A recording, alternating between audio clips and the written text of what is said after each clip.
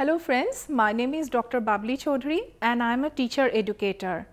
So friends, today we are going to study about development of personality, where we will study about the nature and concept of personality. We will discuss about the characteristics of personality, then development of personality and the role of the teacher in the personality development. So friends, the term personality is derived from the Latin word persona, which that was associated with theatre in the ancient times. Persona means a mask which the Roman actors commonly used to wear when they worked on the stage. In this sense, personality means the individual as seen by others.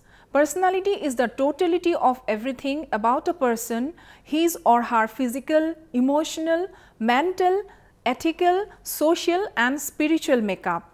So friends, in simple terms, personality consists of the following: the way we look, the way we dress, the way we talk and the way we act. So friends, what are the characteristics of personality is then?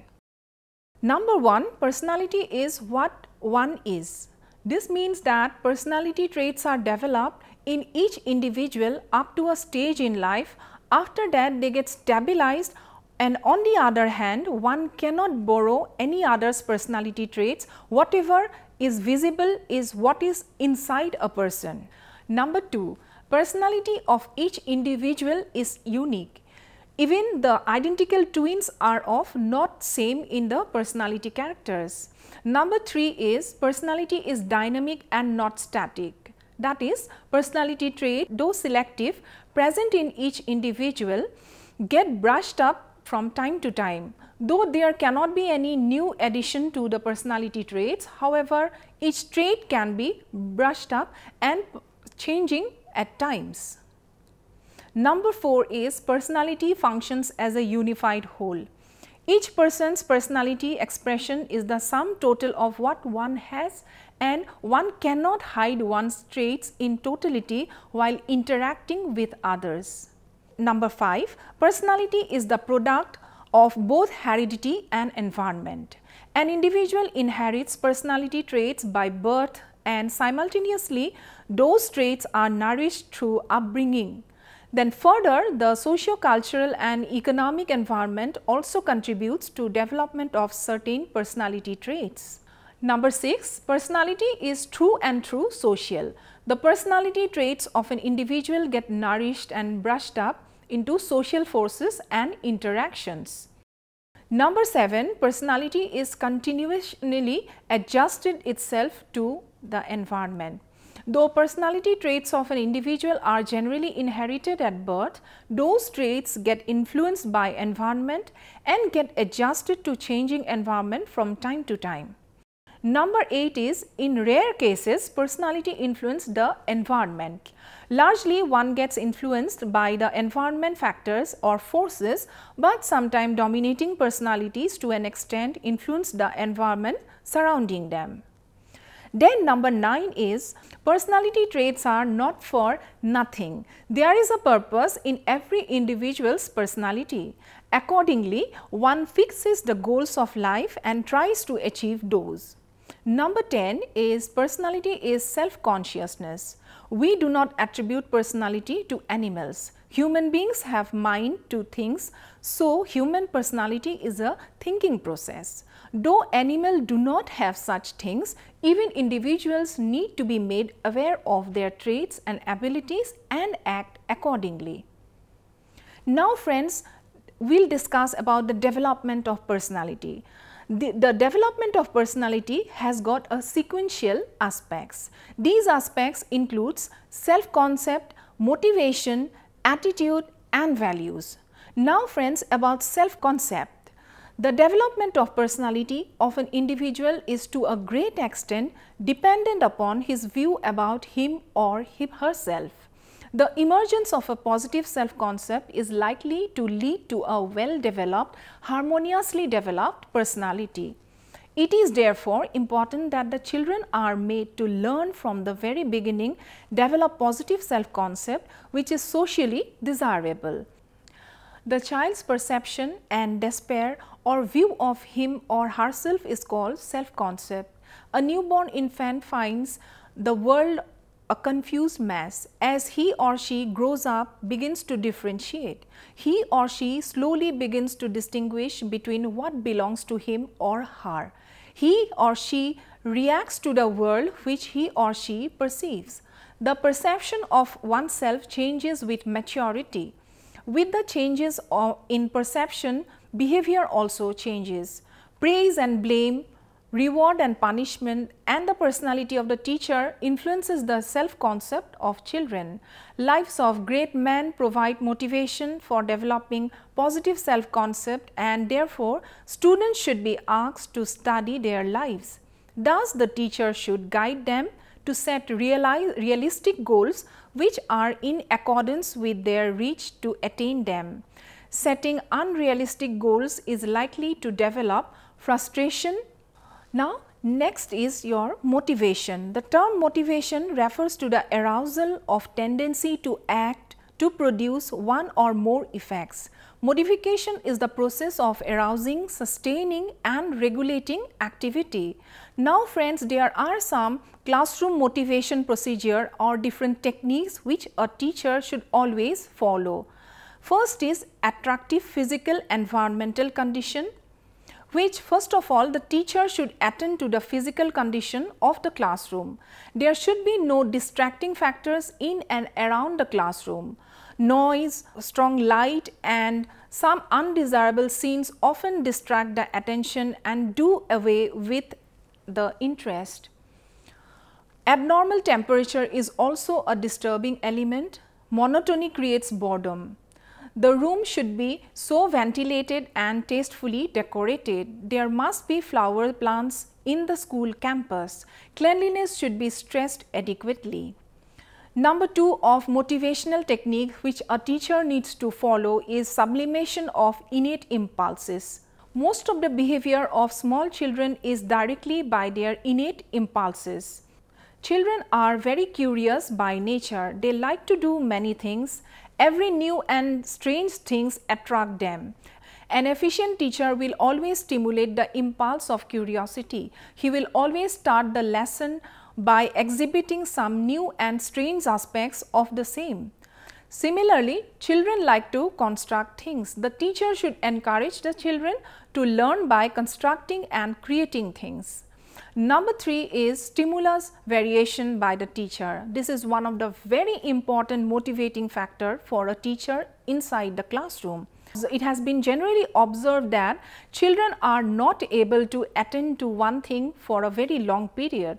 The effectiveness of the teaching learning process depends to a great extent on the stimulus variation used by the teacher behavior. Some of the common teacher behavior in the stimulus which can be cited here. For example, teacher's movement, then teacher's gesture in the classroom, changes in speech pattern, changes in sensory focus, changes in postures and so on. These may be classified as number 1 positive verbal reinforcement, then number B positive non-verbal reinforcement, then C negative non-verbal reinforcement, then negative verbal reinforcement. Now friends, positive and verbal reinforcements are like the teacher saying good, fair, excellent, correct, etc. Positive non-verbal reinforcements includes teachers' friendly movements towards the pupils, teachers' friendly look towards the students, then teacher writing students' response on the blackboard. Then friends, negative non-verbal. This comprises gestures, sneering, frowning, expression of annoyance, impatience, etc. Then negative verbal reinforcement is wrong, saying teachers wrong, no, no good, poor, like that. Number 5 is extrinsic learning reward and punishment.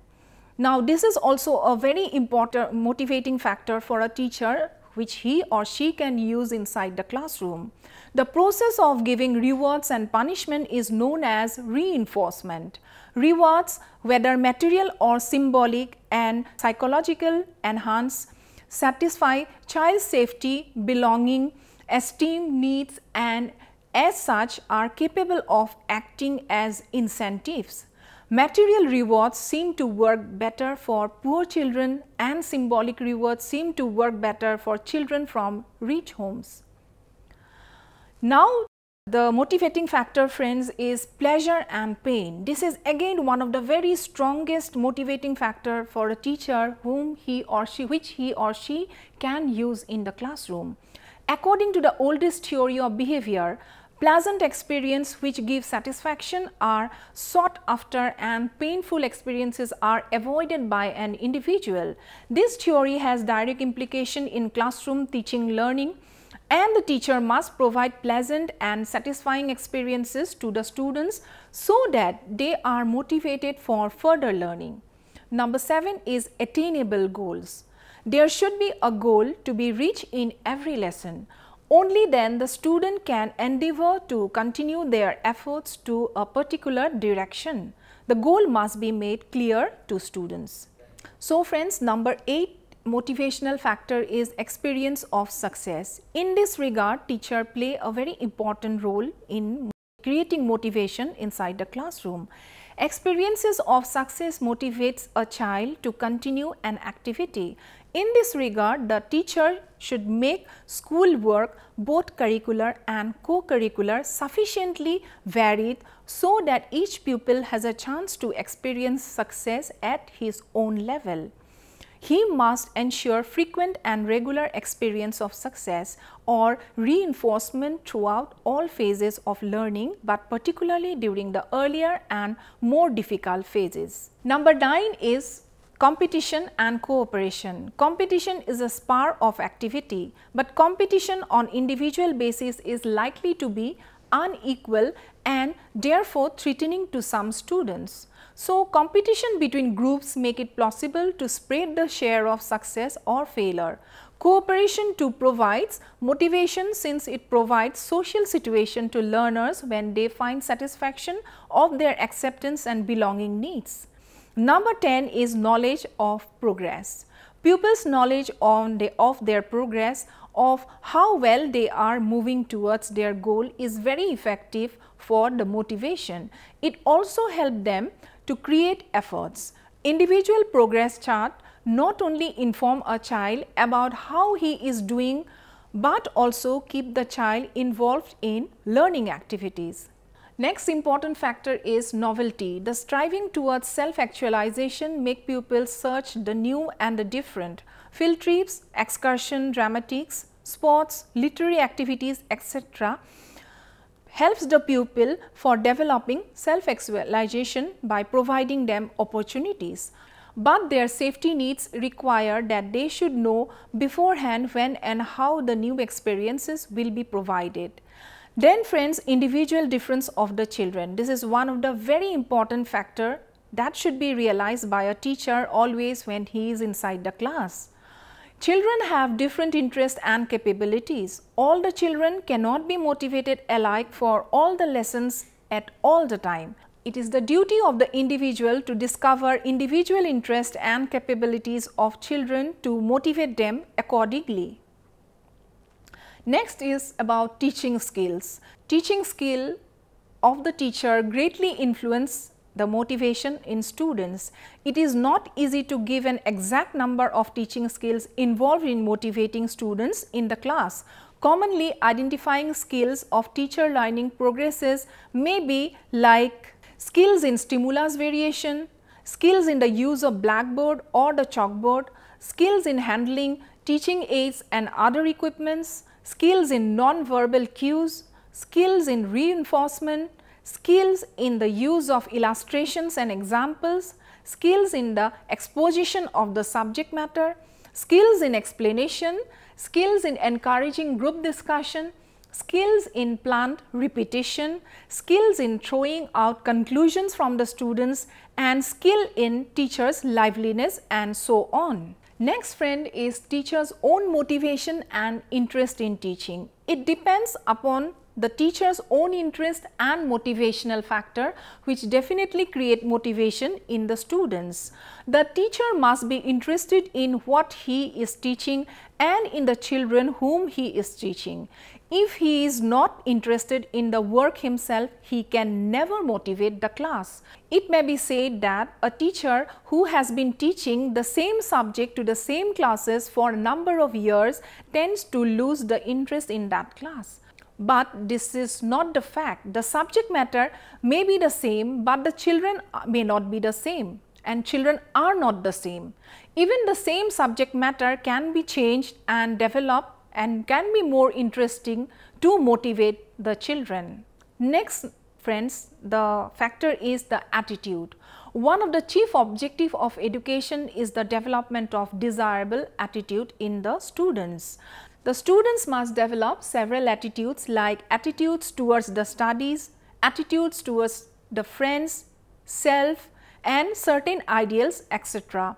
An attitude is dispositional readiness to certain institutions, persons or objects in a consistent manner, which has been learned and has become one's typical mode of response. For example, one's views towards the food or drink or sports or maths or democracy are the attitudes. It includes certain aspects of personality such as interest, appreciation and social conduct. An attitude is learned or adopted. Now friends, about values. A value stands for ideals men live for. They are the guiding principles of life. Next friends, it's about values. A value stands for ideals men live for. They are the guiding principles of life which are conducive to one's physical, social and mental health. Values may be defined as what we believe, professed values, and what we practice, operational values, and what we learn from experience in order to adopt and new traditions received from the past traditional values. Now, some values which I can cite here is about beauty, goodness, cooperation, courage, citizenship, comparison, devotion, discipline, duty, non-violence, peace, national consciousness, justice, simple living, sympathy, self-respect, obedience, etc. Now friends, what are the ways and means of inculcating values? What is the role of education here? So the role of education in this regard could be firstly about morning assembly that take place inside the school.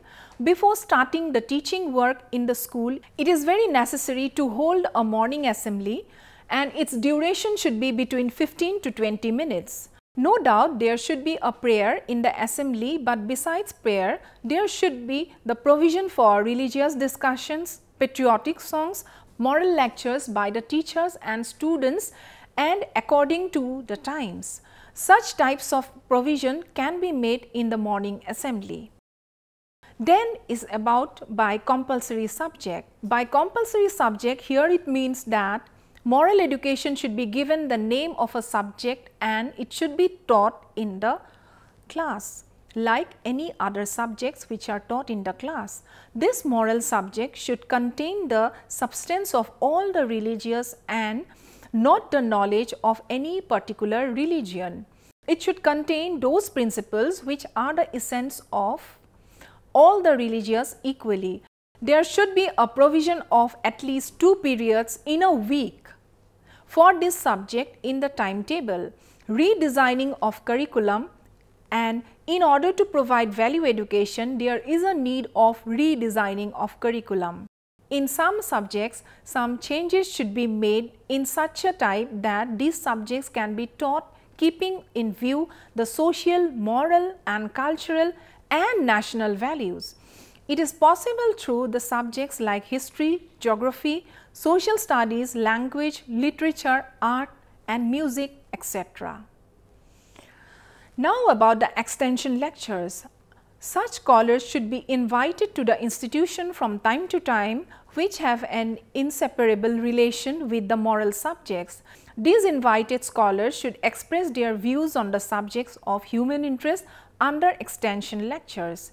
Then by skits and dramas in the school. Value education can be provided quite conveniently through the medium of skits and dramas in the school. The subject matter of skits and dramas should be related to moral and cultural values.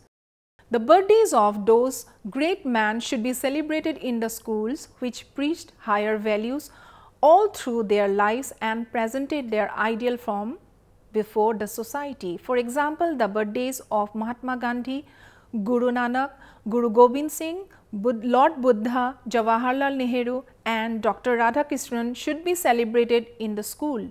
Celebration of their birthdays would give inspiration to the students and they should try to follow the path shown by them. So, next is celebration of international days. International days should be celebrated in schools as the World Peace Day, Human Rights Day, etc. By doing so, there would be the development of world brotherhood among the students. Then the use of mass media. Maximum use of mass media should be made to give value education to the students. The use of newspapers, journals, Doordarshan and radio etc. can produce awakening among the students towards values. Next is friends, National Service Scheme. The spirit of social service can be inculcated among the students through the medium of National Service Scheme. By doing work related to service, moral and social and cultural development can be made in the students. Then some value oriented magazines. Whatever magazines are published by the school, the articles which are compiled in it should be in such a manner through which the students could get some education and lead to their character development. The teacher in this regard should play a very important role in the classroom as well as outside the classroom. Next is about the role of the teacher. We have already discussed the role of the teacher in this respect. Whatever a child learns after coming into this world, he learns by imitating others. For students, the teacher is their ideal and they copy the lifestyle of their teachers. The teacher should present their ideal before the students for the inculcation of these values among the latter. The attitude of the teacher should be liberal. A teacher can provide value-oriented education only when he himself has faith in it. There should be no difference between what a teacher says and what he actually does. It should always be the endeavor of the teacher that whenever there is something in the context of value, he should at once elucidate the same and should give emphasis to value-oriented education. Teacher is the only personality in the society through which the social, moral, cultural and spiritual development of the student is possible. Therefore, friends, the personal life of the teacher should be the above board neat and clean and worthy to be limited so that he is able to leave an lasting impression and imprint of his personality on his students. Now, some of the important guidelines for teachers are as under. Teacher can pay attention of the students with the help of the following. One of the best method of developing personality is to pay due attention to children. The quality of the attention also counts. If children ask a question, the teacher should try to answer it immediately. And they are important as they need to be paid attention. If the teacher brushes them aside, they get the impression that teachers are ignoring them and they lose confidence. The teacher should be fair, frank, honest and loving but firm and consistent. Rules too gentle are seldom obeyed, too severe seldom executed. Discipline should be tailored to children's needs. For example, children should be impressed by actions which speak much louder than words. The teacher should be careful about how he lives. He may be the only textbook some of the children will ever read. Now, the fun made by the teacher is also a very important factor. The teacher must have fun with them once in a while. This is also education in its own way. Like inspiration, the secret of providing inspiration as a teacher is to know what he is doing, love what he is doing and believe in what he is doing. Now love, it is a popularly saying that love the child and child will love you, hate him and he will hate you. So patience is also one of the very important factor. For a child to be trained by love take a lot of patience. Regarding praise, children thrive on praise. It is of the most important parts of teaching. If a child lives with criticism, he learns to condemn.